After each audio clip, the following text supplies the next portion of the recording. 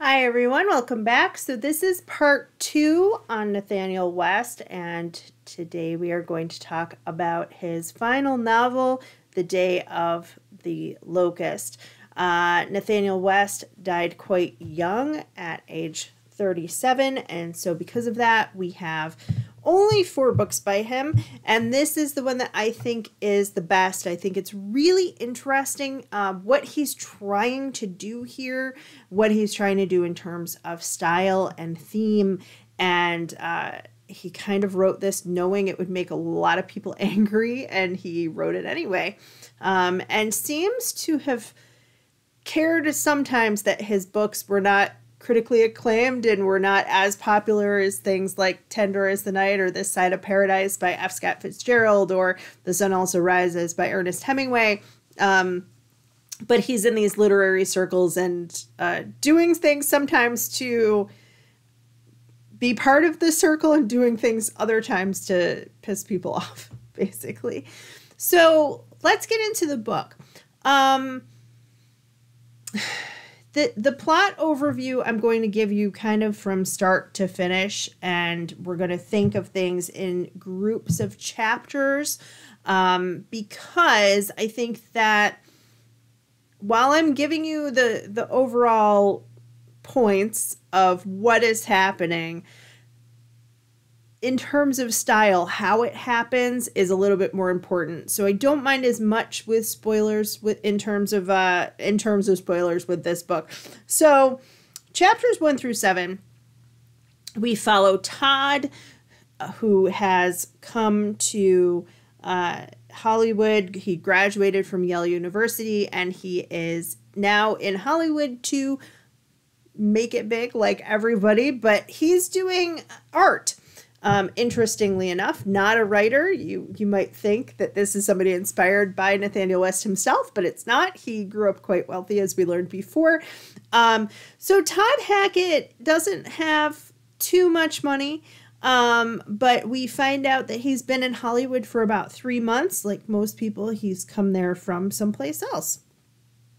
And he's trying to prepare a painting that he sort of thinks about throughout the book here and there, called The Burning of Los Angeles. It doesn't seem to me at least that he is serious about like wanting to actually do this painting. Rather, what he finds himself doing is looking at all these people as he goes through life who have come to California to die.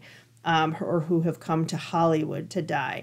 And so it's kind of like people who he describes as having eyes filled with their own hatred, or their eyes are filled with hatred, rather.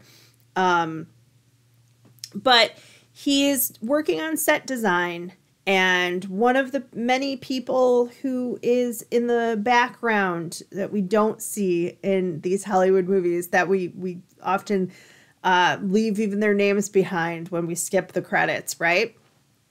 And I think this kind of speaks to, as I'm recording this, some recent events with a writer's strike, which there have been a few strikes in Hollywood. Many people think that everyone in Hollywood is making tons of money, and that everybody's a star. And the fact is, really, only a very small percentage get to that level where you recognize their name or recognize them if you see them on the street, right? Or be excited that you're meeting a movie star, that kind of thing. A lot more are like Todd in the background, and that is really who we see in this book.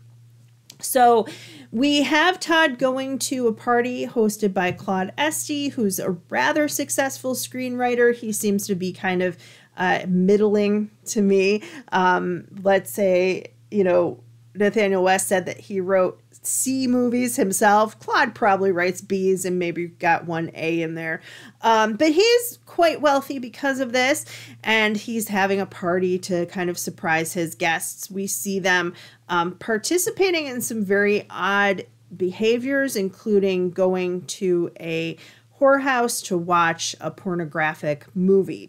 So again, starting off with the wealthiest people and the shiniest people that we're going to see in this book, and seeing that even they are kind of participating in very seedy activities, right? We move then to focus in on Faye.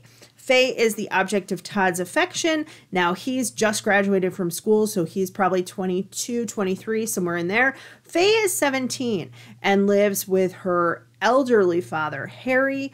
Harry used to be a vaudeville star, so he talks about his life in vaudeville shows when he was a star, and you kind of get the impression that if Hollywood had not come along, and if we hadn't had the talkies, the talking pictures, and the moving pictures, as movie is short for, if we hadn't had this, a lot of vaudeville stars would still be stars. And basically what happened is that movies killed vaudeville, these stage acts that were kind of put on throughout the country. You'd have traveling performers and that kind of thing. And Faye, Harry's daughter, probably would have been famous in her own right. But because the vaudeville is dying and pretty much kicked the bucket by this point, Harry and Faye are now in Los Angeles again, like everybody else, trying to make it big.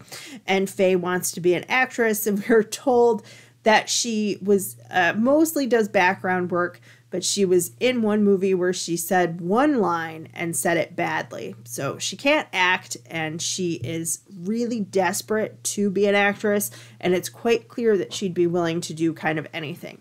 She tells Todd that she can't have any kind of affair with him because he's not wealthy and he can't help her career. He's got to have one or two or both. And instead, she begins to court or date in some manner this man named Homer Simpson, not who the cartoon character was named after, by the way.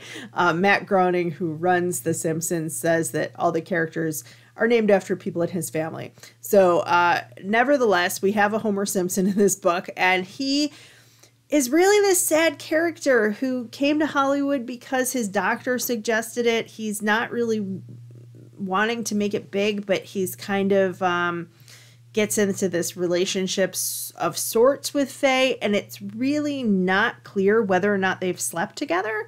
So that's kind of interesting. He's also eventually got a couple of cowboy actors who have begun squatting at his house, and he's kind of too afraid to kick them out.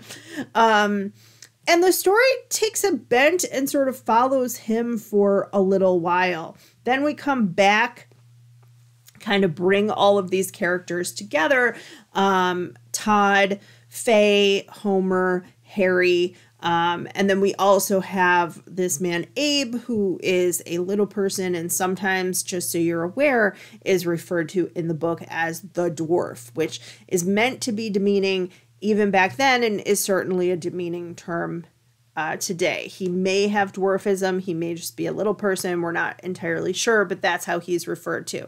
And he's kind of the first sort of bizarre character that we come across. So we watch as Harry becomes sick. Todd is spending time partly to be with him, partly to kind of interact with Faye. Homer is kind of the same way. Eventually, he and Todd sort of become friends. We have then different scenes with them going. Faye goes on dates with a few different people, including a cowboy. There's sort of a fight that goes on. And then later on, Harry dies. When that happens, chapters 18 to 20 is showing us the funeral and the days after. Faye, for a bit of time, goes to Miss Jennings' whorehouse, which we saw in the earlier chapters, and it's implicated that she has become a prostitute, at least for a period of time. Her friend works there as well, and trying to think of how to get her to not do this anymore. Todd kind of shakes her and treats her roughly. She ends up in a relationship with Homer, and very quickly that sours and she starts kind of making fun of him in public and things like that. In chapters 21 through 27, so now we're in sort of the last third of the book, Homer and Fay are living together, but in this very bizarre like business arrangement where he's paying for everything like headshots and clothing and things like this so she can become an actress. And again, not clear whether she's sleeping with him. It seems not. And Todd is still obsessed with her. And then the two of them break up. Todd and Homer go to a cockfight where there are roosters, and then at the end we have a mob scene basically where angry people come out and they're gathering in a mob, and then Homer is pulled under by the crowd. Todd is kind of taken away by a policeman or saved by a policeman, and at the end he is sort of imitating the siren of this like forlorn wailing. Now, if my description of the plot seems disjointed, that's because it is. It's not that I'm intentionally leaving everything out. There are a number of other scenes in there. At one point, Todd forces a kiss onto Fay. At other points, he is imagining that he is violating her sexually or sexually assaulting her, if you want to put it that way. He's never even able to fully imagine this, but he's supposed to be almost like, as much of a hero as we get in this book, he's supposed to be a sort of good guy. And to me, he's a very typical, stereotypical good guy in that he's shouting about how good of a guy he is while having these fantasies of assaulting her and trying to force a relationship onto her that she does not want. And she's clearly said, you know, we aren't really even friends, but in terms of sort of friend zoning him, that's basically what she's done.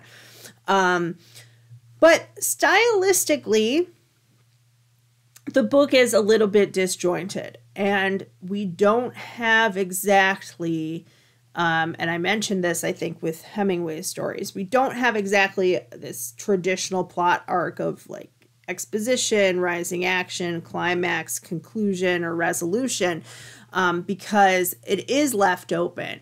But even in that, the part about Homer seems like kind of a departure, especially when we switch suddenly from following Todd to following Homer. And we also have some flashbacks where it's not entirely made clear that they're flashbacks. This use of so we'll talk first here about point of view. There is a third-person omniscient point of view. So it's not a character telling the story. It's a narrator who knows everything that's going on and everyone's thoughts and things like that. It's somewhat limited in that it pretty much follows Todd and then follows Homer for a bit and then follows Todd again, particularly Todd's interactions with the other characters. And I think that that's an interesting choice. I think that it lends a little bit of distance so that we aren't exactly intimate with just one person, that we can see the larger picture. So that is kind of an interesting choice. Some other stylistic things you might notice: very short chapters, so it does seem to move along at quite a fast pace. West is using quite a bit of slang of the time. Faye at one point is forcibly kissed, and she kind of tries to laugh it off and says, "Oh, Mama spank." I don't know exactly what that's supposed to mean, but I think she's supposed to be saying like, no, that was a naughty thing to do, because likely she wants to say more, but she's trying to kind of be polite about it and kind of be humorous. So it's those kind of little things like, I don't, 23 skidoo and things like that they might have said in the 30s. It's that part is very of the time, right?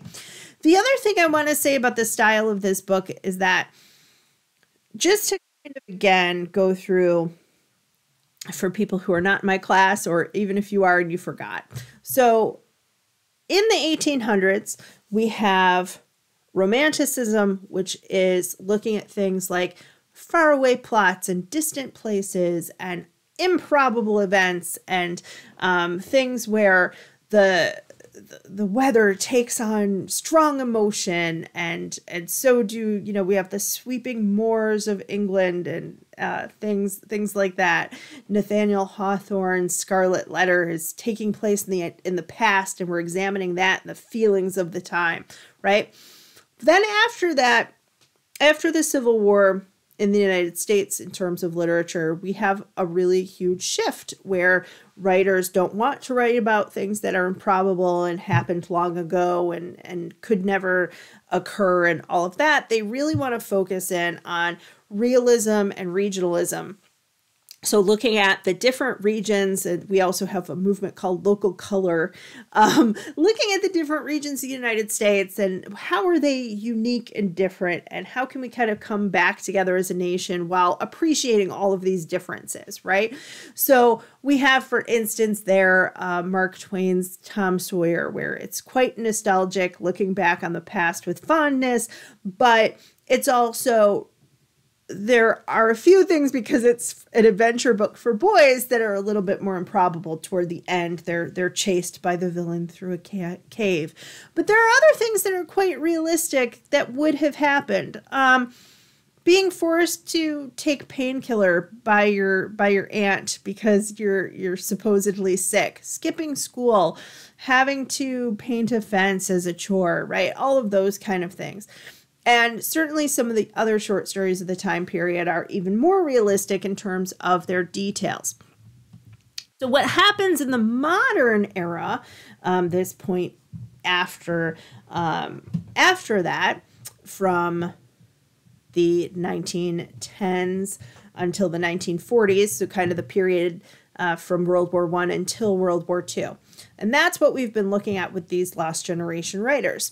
What happens, there are kind of a couple different movements within the Lost Generation, a couple different things that people are trying to do. One of them is to continue this idea of realism, but have a little bit of a different take on it, where the modern realists, yes, there are things that could happen, and are very realistic in that sense. We have verisimilitude, which is, I think of as like very similar to writing things in a way that is very similar to how things looked or felt at the time, right? And things that could happen. And certainly we see or have seen New York City, Paris, sometimes Italy, right? All of those locations. But having a much more cynical view. So gone is the nostalgia. And instead of trying to depict things exactly, we have more subjectivity put into it. So these are still realistic plots. They're still trying to show the people of the time, of the different areas in which they're living, here with Los Angeles. But they're infusing some subjectivity into it. They're very interested in psychology and all of that kind of thing, right? So what Hawthorne does, though, is he has a little bit of a further departure from this. So when we read the stories by Hemingway, we see things like a man and a woman talking about whether or not to keep a baby, or a prize fighter who is maybe going to be killed for something that happened possibly with some gangsters in Chicago. Those kind of scenes are in Nathanael West's work. Similar themes, similar ideas, but done in my opinion, a very different way. And this has been called expressionistic. So instead of really trying to have things, here's the scene in Hollywood exactly as it would be between a man and a starlet, a woman who wants to be a movie star. Instead of that, we get a lot of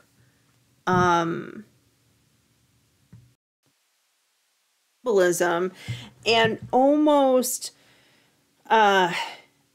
this is difficult to explain. So to me, it's like that painting, The Scream by Edward Munch, where you can actually it's a reaction to somebody else screaming. The person's covering their ears, but it is quite a bit like that. So a lot of symbolism, descriptive details, and almost like a painting. It's more about the feeling of the moment. So expressionism in literature kind of came up as a reaction against materialism. So this idea that the bourgeois, the middle class is kind of complacent.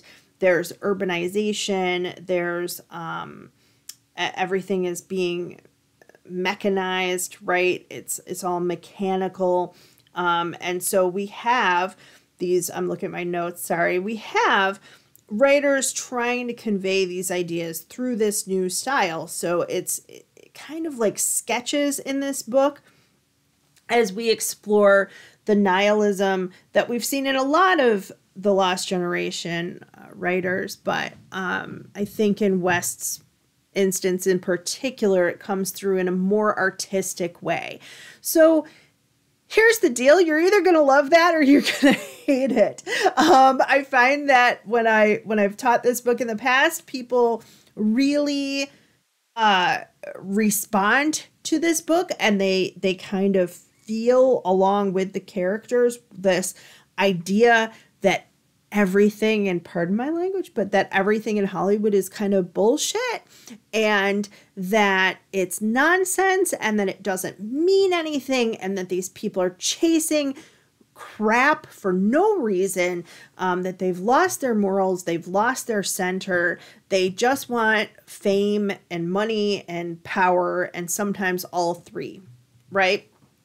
That is basically what he's trying to convey with this style. So because of that, it's not a cohesive narrative, because it isn't meant to be. It's meant to have you have a gut emotional reaction more so than following each plot point of the story. It's like little things that are happening here and there to kind of bring together this vision of Hollywood at that time. And some people really respond to that. Some people are like, what the hell is going on in this book? So that's one of the reasons that I wanted to go over the plot points with you, because I think sometimes they get lost in the style of this. In particular, there's a wonderful scene in which Todd is chasing Faye, and it's all the back lots. So it's the Hollywood has this front where you can see things, and they have a lot where they shoot a number of different shows, movies, etc., sometimes all at once. And he's running through fake Waterloo, a city that's on fire, a jungle, and all of these kind of things, trying to find Faye. And as much as Todd seems to hate the fact that all of these people in Los Angeles are chasing these materialistic things, he's chasing Faye as his elusive dream. So he doesn't necessarily want fame or riches, but he does want this girl, and much less about love and much more about lust and just sexual desire than actually caring about her, because she's kind of an idiot.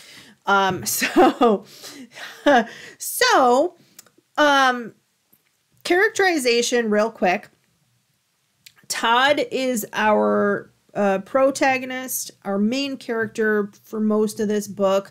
Not necessarily a hero, kind of a nice guy, sort of, in my opinion, not. I think you might get a different reaction if a male teacher was teaching this book. But really dragged along by fate to kind of be in this place at this time, and really not seeming to know what to do with his life or what he actually wants out of life. Then we have Faye, the 17-year-old, kind of a little bit of an airhead, but she's quite shallow. She has some ideas for movies that she thinks maybe Todd could write up, but for the most part, she's willing to use her body to get the fame that she wants. So she's more than understanding of the fact that she may have to sleep with somebody to further her career. And when we look at the Me Too movement, a lot of people have come forward in Hollywood saying that they were, pressured into doing that. But Faye kind of, she's putting herself in a position to do that, basically. I'll put it that way. Homer is quite bumbling and taken in by the wiles of Faye. He really has no power whatsoever. Abe is a sort of very crass man who seems might have come from the carnivals. So they're coming from the carnivals. They're coming from vaudeville. They're coming from places for the weather, for better opportunities. Claude is the successful screenwriter and kind of, again, very, very shallow, the so-called friendship that he has with Todd, and then Harry is the vaudevillian. And so we don't have a lot of character depth other than the fact that these people are sort of types that you would find.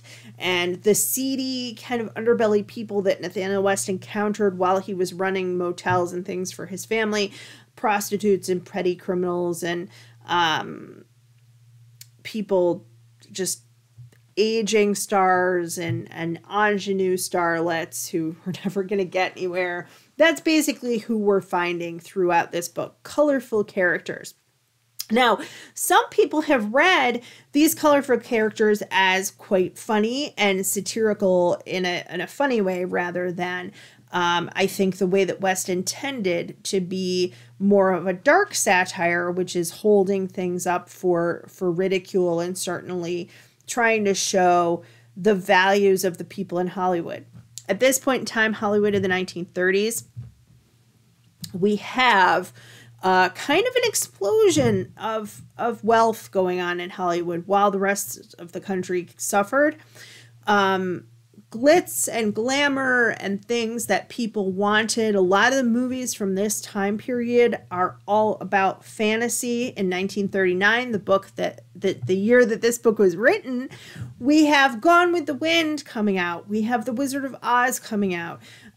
We have movies, as I mentioned, people like Fred Astaire and Ginger Rogers dancing through high-rise apartments that are enormous, and Shirley Temple being like the orphan who does good and finds wealth and happiness and all of that. So really, the studios are making money, and people can go at this time to the movies for about a nickel. So a lot of times you could have a double feature, and you could go and forget about your problems for, 3 or 4 hours. Sometimes they would show newsreels before and in between the films as well. And so the themes kind of tie into that, because West is trying to show how fake this is and how phony. We're going to see over and over again throughout this book. Look for words like mask, pantomime, play acting, putting on a show. Faye's father, Harry, passes away, and she starts going into this tantrum. Oh, it's my fault. I killed him. I know I killed him. And Todd says to a friend watching, just forget it. She's acting now. She's acting again. Because this is this kind of histrionics. He talks about Harry's face before his death seeming like a mask with these beads of sweat that were about drying up on a desert. Taking off the mask, putting on a show, pretending over and over again. The idea of fakeness, the idea of illusions, that is the major theme going throughout this book. And one of the reasons that I really love it, because I do think that even today, that is what is going on.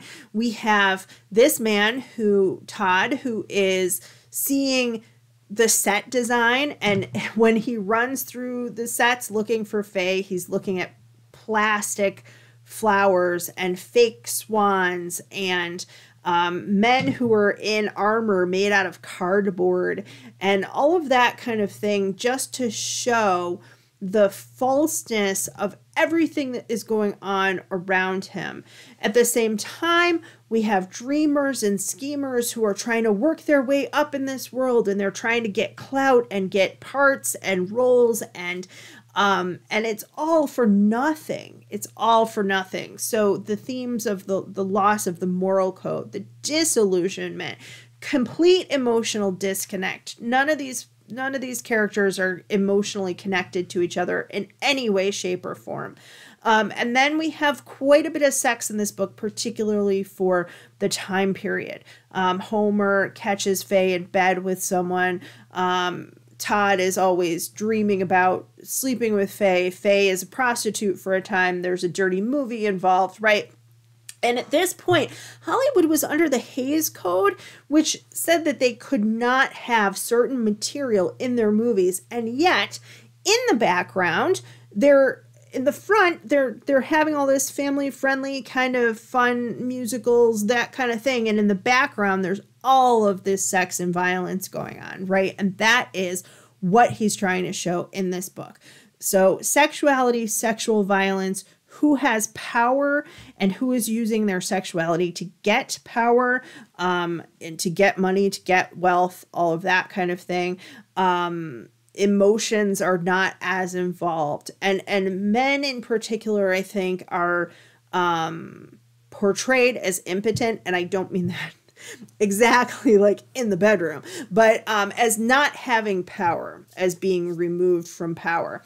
And I do think, because of all of those things, this makes a great companion reading for works by Ernest Hemingway that are kind of asking some of these same questions. What do we do when we lose our moral code? What is the role of the man? What does masculinity mean in this modern era, right? All of those kind of things are questions I think that Hemingway brings up and tries to answer that we're also going to find here with West. So to recap, look for kind of shallow characterization, a style that focuses on expressionism more than exact realistic plot development.